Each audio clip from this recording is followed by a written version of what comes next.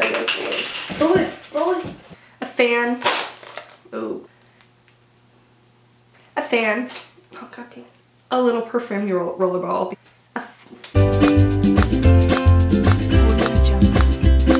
Hey girl, hey, welcome to another video of my back to school series. Today I'm talking about locker essentials and a back to school emergency kit. So I'm gonna go through with tips on organizing your locker and keeping it clean first, and then I'll go through what is in my emergency kit for school. So most people's lockers are those metal kind of like tall skinny ones that you get half of, or they'll be like 2 or 3 stacked on top of each other.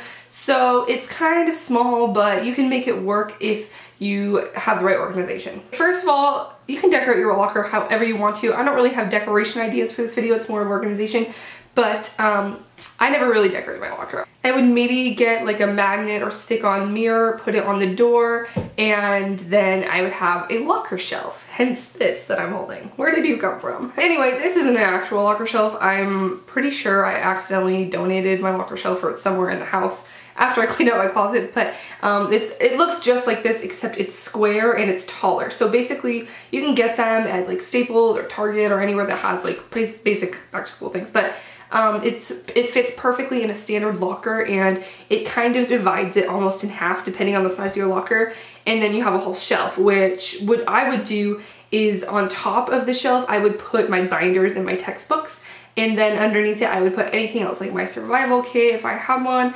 or like an extra jacket I had in there, or just random stuff. The way I would organize my binders is my school was on a block schedule system, so we would every other day we would have classes, like we'd have 4 of our classes on Monday, Wednesday, and then 3 others on Tuesday, Thursday, blah, blah. I would have the spines of the binders in my Monday, Wednesday classes facing outward, facing me in order of the classes, and then flip the other way so the spines were facing the back of the locker. Then they were stacked like opposite this way. I would have my Tuesday, Thursday classes in order, so they all fit together and they took up not very much space, and they were all in order of when the class was. So yeah, that's the best way I think to use a locker, is to use all the space you can by creating 2 layers with a shelf, and you can do whatever you want with the shelf. That's just my advice as to organizing, and I didn't keep a lot of stuff in my locker, like I said, so I was kind of minimal, but if you keep a lot of stuff, the more organization, the better. And now moving on to my high school emergency survival kits. This is just a bunch of stuff fit in a small space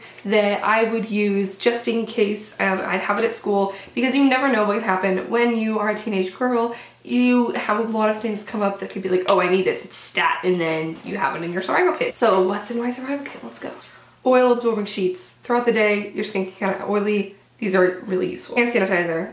Let's just say schools aren't the cleanest places. Money. You never know when you're gonna be out of money and you are starving for lunch, and it's always a helpful thing to have. I wouldn't necessarily have 20, I'd probably have like 10 bucks, maybe 5, but this is the only cash I had in my headphones. When you're in class and you guys have like independent work time, it's necessary to have your headphones so you can listen to your music, or if you ride the bus or something.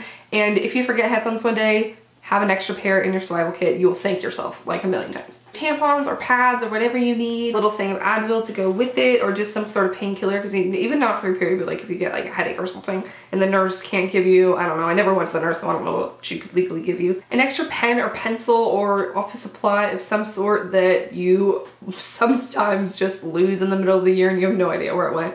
Some lotion. This is good if you just realize your hands are really dry, or you have some dry skin on your face, or you just really need lotion. Also, school survival kits are a good place to utilize a bunch of little samples that you get that you never think you're gonna use, and because they don't take up much space and you don't need a lot of them. So sometimes if you order from Sephora, you'll get like a sample, just throw it in here. This is like a sample of moisturizer I got. It's perfect for those kind of things. And then it's gonna waste. Deodorant, I would have a mini deodorant, but I don't actually physically own one, so this is just a representation.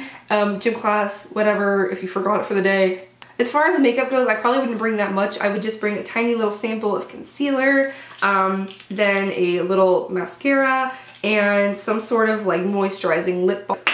Okay, that is bullets. An external iPhone charger. If you are at school, your phone is dying, you're gonna want some extra charge, or just bring your charger, plug it in the classroom, and the teacher doesn't have to know. LOL, but this is actually for an old DS that I used to have.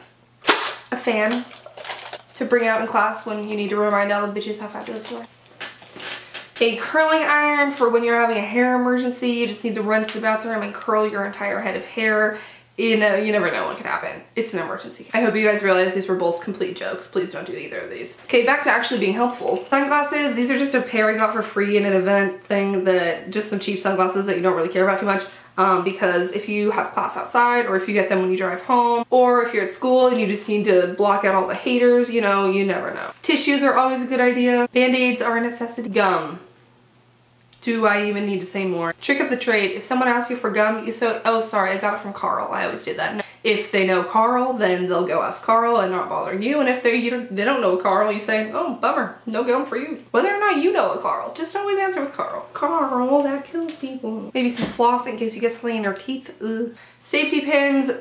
This, I would probably substitute this for needle and thread. Some people think that's a necessity at school, but I personally would never sew something at school. If you really want to, include needle and thread, but I'd rather just like pin it for the time being and sew when I'm at home.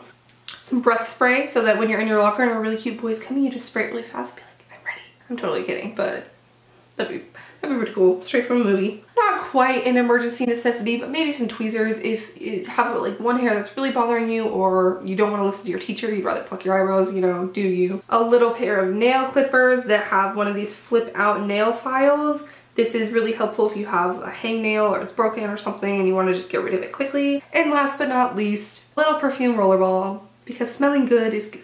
So these are a few things I would recommend to keep with you in your locker or in your bag if you have room, or whatever you want to do, maybe your car, for a school emergency kit. I'll never know what could go wrong, and you'll be thankful that you have these things when you need them. So let me know what you would keep in your school emergency kit in the comments down below, and I hope you guys enjoyed this video and found it helpful. Good luck out there, kids. Enjoy your back to school season, and I hope your locker is really helpful. Signing off, I'm Kristee. Bye.